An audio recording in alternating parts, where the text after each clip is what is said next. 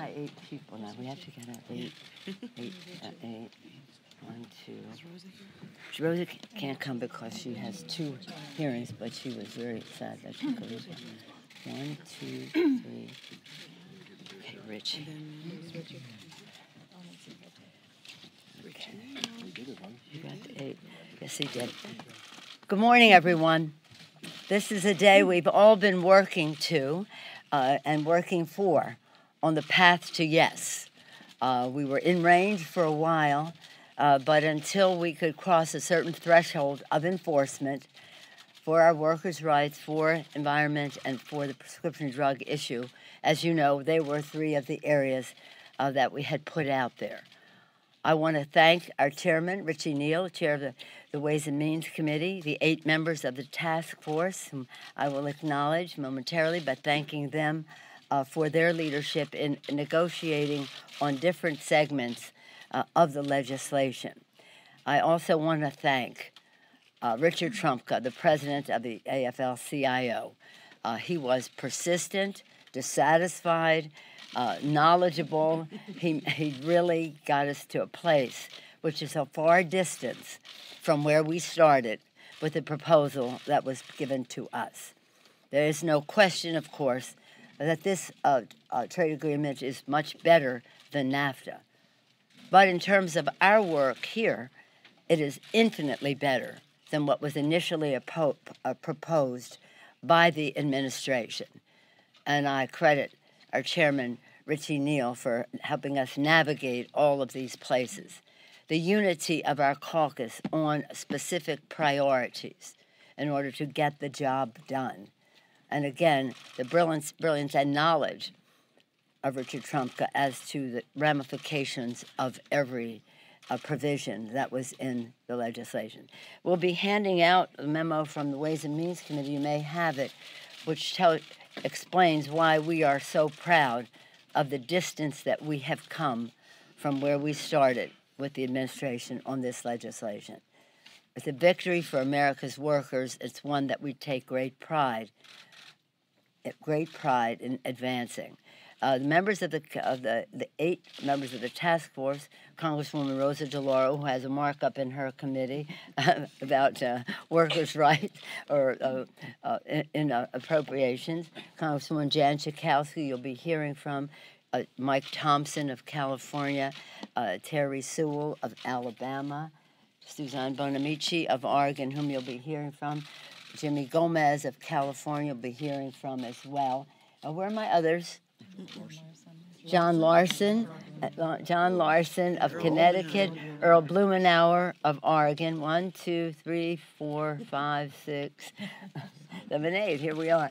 And now it's my honor to yield to Richie. He was indeed a maestro to make all of this happen. It's with great respect and admiration for his work and gratitude that I yield to the chairman of the Ways and Means Committee, Richie Neal. Thanks, Madam Speaker. So, thank you. Every once in a great while, you get to participate in a "it will never happen" moment,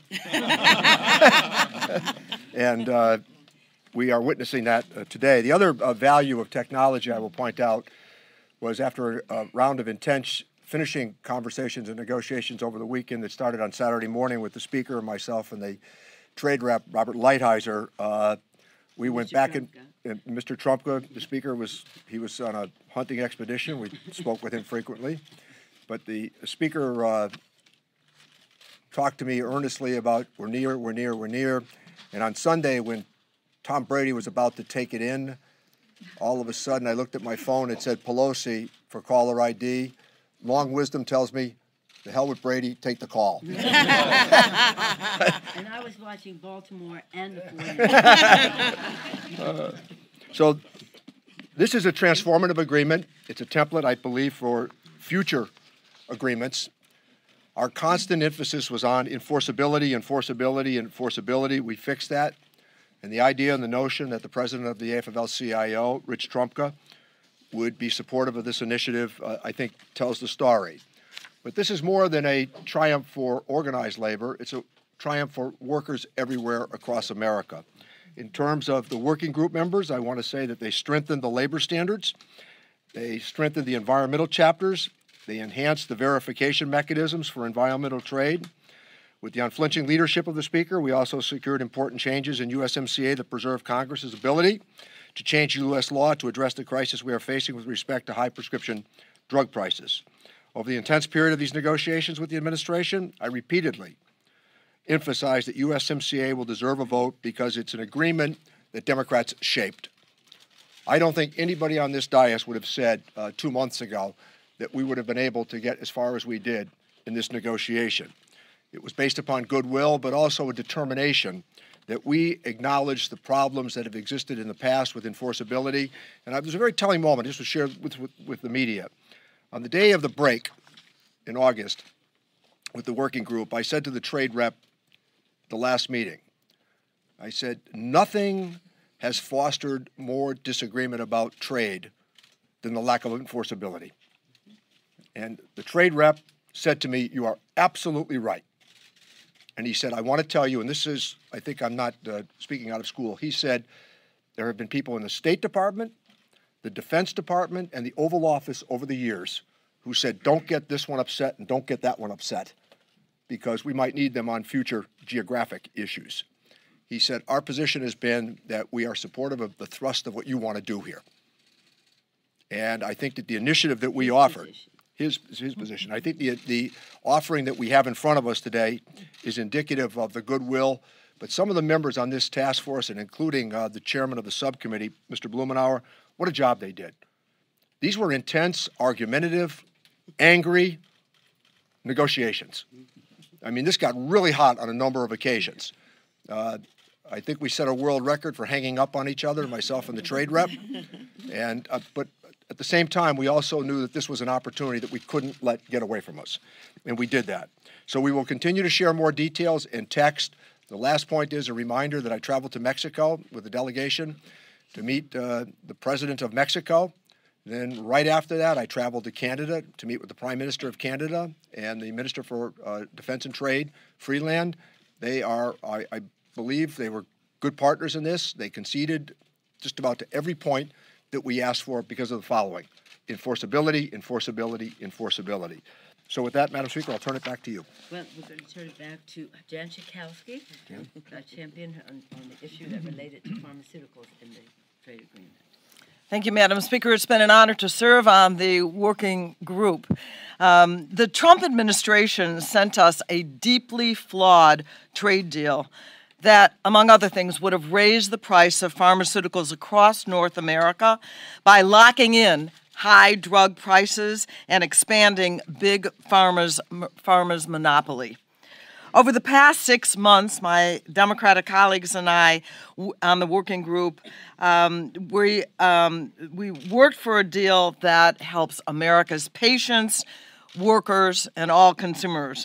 We now have a new and improved renegotiated NAFTA that prevents Big Pharma from raising the price of prescription drugs across the United States, Mexico, and Canada. First, we eliminated provisions that undermine Congress's ability to change domestic policy that lead to high drug prices.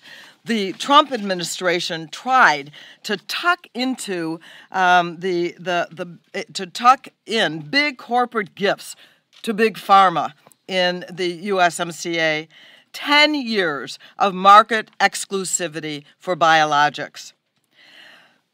Though we currently have in the United States 12 years of exclusivity in the United States, this trade bill would have tied Congress's hands and prevented us from enacting legislation. I have a bill that would actually lower the exclusivity period. But that provision is now out of the trade deal. It is gone.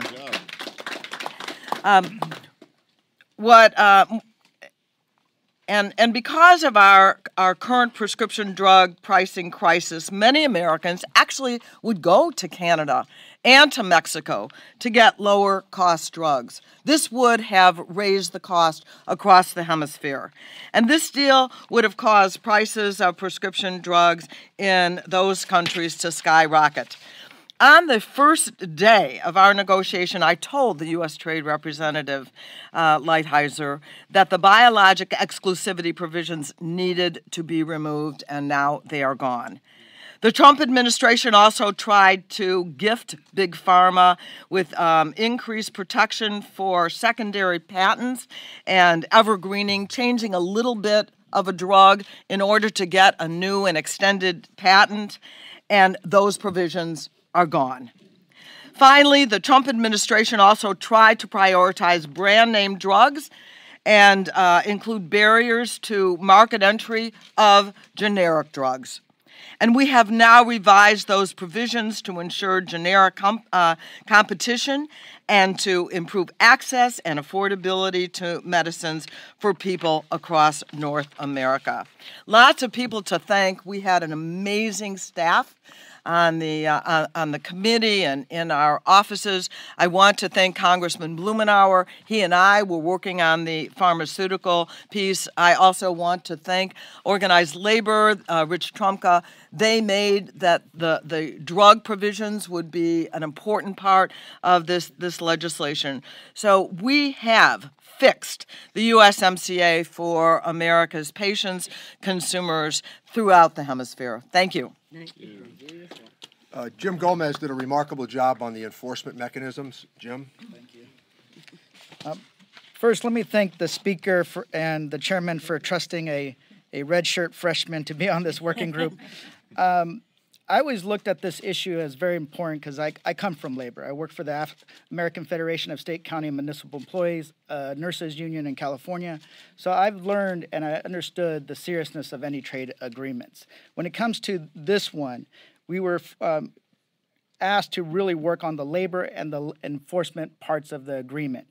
We look at it as a three-legged stool. One, the labor rules within the agreement. Two, monitoring. And three is enforcement. When it comes to the rules, if you have squishy language, then it's hard to understand if there's any violation of that agreement. So we tightened up the language to make it stronger and more enforceable. Then two, you have to have monitoring of any violations on the ground. So we actually created some monitoring mechanisms to assess Mexico's progress in implementing its labor reforms and complying with the rules that we laid out in writing. And three, if there's no consequences to a violation that we discover through monitoring of those rules, then the agreement is not worth what the paper it's written on. So we created an enhanced labor-specific enforcement mechanism that will support and ensure that violation of the agreement standards will have real-world consequences. These provisions go to the objective that the speaker laid out, the caucus laid out at the beginning of this negotiating process.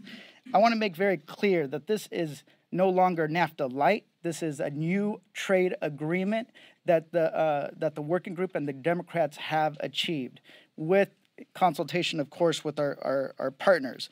It is something that, when you look at it, that's never been included. Parts that we negotiated have never been included in any any trade agreement ever in the history of this country, ever. And that means that we're going to have more confidence that this is actually going to benefit the American workers, and it's going to create a more level playing field between Mexico, the United States, and Canada. I think this is a big win. This is no longer NAFTA light, and to an extent where we have to, Mexico and Canada have to open up the agreement again and sign off on it again. But I want to just say that I learned from some of the best staffers. We have great staff up here who have really provided the guidance and the expertise, the stakeholders. The speaker is a master legislator, and I think without her, Chairman Neal, and us, Chairman Blumenauer, we would not be here today. Thank you so much. Susan Bonamici, who managed the environmental side. Thank you so much. 4 years ago today, President Obama signed the Every Student Succeeds Act to replace No Child Left Behind with better policy, something that a lot of people said would never get done. Well, here we are today, and the reason it happens is because of strong leadership, and when we fight hard for the American people, we can get something done. And we are here today to say thank you to Speaker Pelosi, thank you to Chairman Neal, and thank you to the work group who did work and fight hard for better provisions. And I can say unequivocally, this is significantly better than NAFTA, and importantly, a new trade agreement setting high standards that is significantly better than the USMCA that came to us in the work group. And with regard to the environment, we fought hard for these provisions. We have better rules on the environment. Importantly, we have enhanced monitoring so we know when violations happen. And then critically, we have strong enforcement and strong funding to make sure that those provisions are being enforced. We incorporate several multilateral agreements, environmental agreements. We have an interagency committee to assess and monitor. This is going to be the best trade agreement for the environment, and that is because of the hard work of the Speaker, the hard work of Chairman Neal, and the hard work of the work group, and all the stakeholders who fought hard. So thank you all for being here today on this critical day, and look forward to continuing till we get this over the finish line. Thank you. Speaker? Thank you. Thank you all very much for your hard work and of the Gang of Eight and the Trade Subcommittee and the rest. What will happen now, right now as we're speaking, the trade representative's on his way to Mexico for there to be a signing of this new revised trade agreement, which has come a long way from the original agreement that they presented to us. It makes all the difference in the world. To American workers, workers in Canada, workers in Mexico. It makes all the difference in the world in terms of the environmental issues, and it makes all the difference in the world in terms of what Congresswoman Schakowsky talked about in terms of not putting in a trade agreement something that not only bars those countries, but our country from making any changes to strengthen the hand, to give more leverage to consumers rather than to big pharma. With that, we'll take some questions, but perhaps first the distinguished chairman would like to say what we do next in terms of the implementing legislation and the rest. Well, I think we're going to begin to share text, and people will have an opportunity to review parts of the agreement before there's any expedited period of bringing it to the floor. But I also think that Minister Freeland is in Mexico now with the trade rep, and we hope that they'll copper fasten the issue. And as the pass out that we have from the Ways and Means Committee, I want to say something that that Ways and Means staff, that trade staff, amazing. They're the best. Amen. They're the best.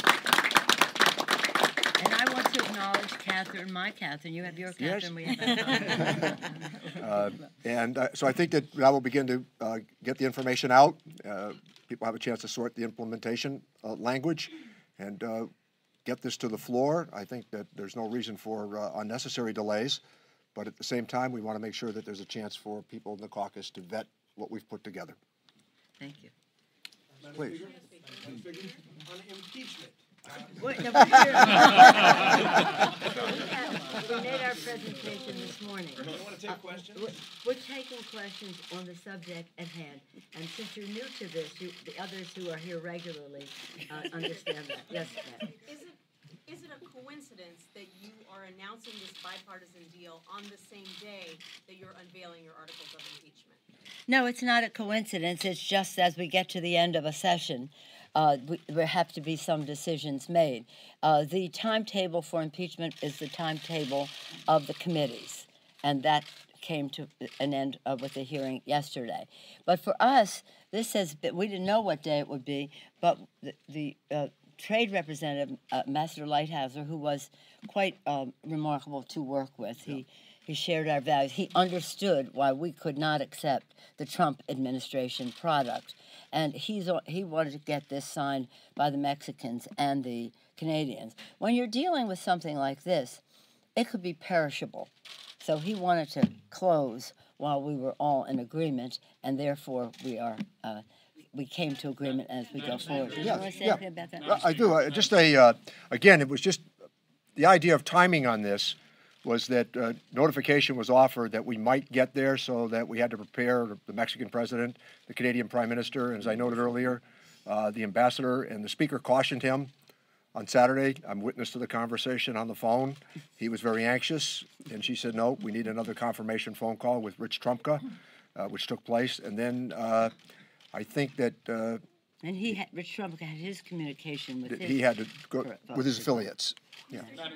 And then, if I just may, on that score, we're coming to the end of the session. So if you engineer back from what we hope will be the end, December 20th, if you engineer back in order to get something accomplished, which we hope to do before the end of the session, you have to move. Madam Speaker, what do you say to those who wonder how you can say that President Trump is an existential threat to democracy on the one hand, but also work so closely with his administration to get something like this done, which is such a priority for them as well? I would say that we came a long way from what he originally proposed. And there are some people who said, why make it look like he has a victory? Well, we're declaring victory for the American worker and what is in this agreement. But we would never, not any one of us is important enough for us to hold up a trade agreement that is important for American workers because of any collateral benefit that might accrue to any one of us. Yeah, a reminder, this is a hemispheric trade agreement. Mm-hmm. That's how important this is. And we were determined to alter the conversation about trade. We made this. We made this agreement. Yeah. It was one of those things where we made our own environment. Mind you, Mexico has NAFTA. So what is their motivation to? So we had to take everybody to a different place, and certainly we would never have agreed to what the president proposed in the first place. Yep. 2 questions. Can you just explain to the American people, you fought hard over some specific issues, what this means for the economy long term, you think? And then also, will the Americans have the ability to go into Mexican plants and verify? Yes. And we also believe that as we proceed now into the final stages of just the text sharing, that we'll be able to confirm what I've just said, not to miss the point that we can't turn our backs and deny the reality of trade. As I noted earlier, 95% of the consumer class in the world lives outside of the United States, coupled with the other reality. I mean, if you talk to your children or your grandchildren and you talk about the internet, I mean, they're already globalized. So the idea for us, I think, is to shape these agreements so that the American worker is covered as well. Madam Speaker, this is kind of a whiplash morning dealing with impeachment at 9 o'clock, USMCA. And the day is young. And we still have legislating to do. Well, first of all you talk about when we come together is, when are we getting out here? Are we going to be out by Christmas? And now you're saying you're whiplashed into all this activity to get us out on time. We've been through many crazy Decembers here. Certainly getting there. That said, though, when I talk to a lot of your Democrats who are very interested in getting USMCA, who might be skeptical about impeachment, they emphasize why it was important to get this done, but they worried whether or not the attention and the legislative success of USMCA and perhaps other issues could win the day in the court of public opinion over impeachment when those issues are more prominent. Do you expect this to prevail and resound with those voters more than impeachment? This has a life of its own. This is about, as the chairman said, globalization is a reality. It is not going away. And when we're shaping a bill that weds trade with the environment, with workers' rights and the rest, it's its own reason for being. It has nothing to do with the rest of whatever you were talking about.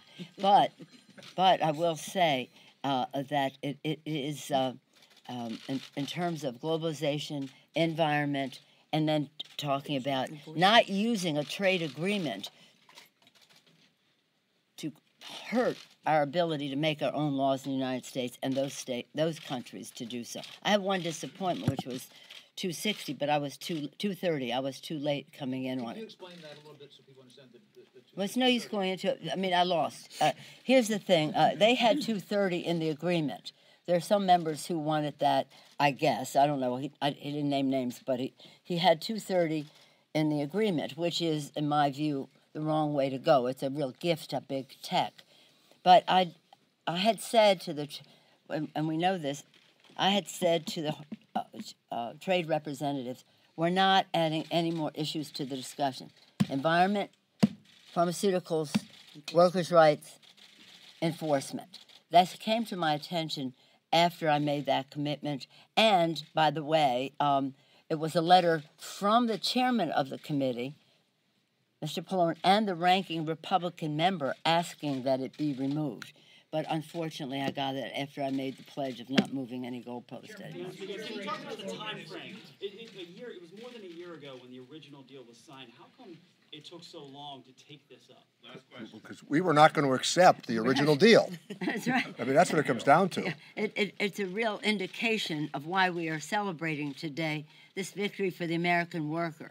Because under the leadership of our chairman, Richie Neal, and the hard work of our 8 members of the working group, and in addition to that, the Trade Committee, and the input that we're getting from all of our members of our caucus about what the impact was in their areas, and we shared that with the trade, with Mr. Trumko, with Mr. Lighthizer, and the rest. It takes a while, especially when you're starting with something that is a non-starter, and that's what the Trump administration gave us, a non-starter. So if you want to talk about the time, just understand the change that was necessary in that and had to be made in the agreement, the treaty, not just what we would do in our implementing legislation, which is our own discussion, but what we had to have with the Canadians and the Mexicans. Actually, I found it to be relatively short. Perhaps you haven't been around here when we have had major battles on trade. Remember NAFTA 1? Oh my gosh, that was something so intense, heated, and long. This was really quite easy compared to that. And as the chairman said, this can be, what we wanted was not only to inch our way to a place that we wanted to take it to another place where it could be a template for future trade agreements, that a standard was set in terms of workers and how we respect our own legislative process here, as well as how we say that whatever you want to say, there is a direct connection between trade and the environment. You cannot separate them. Thank you. Thank you. Thank you. Program to start at 10:45.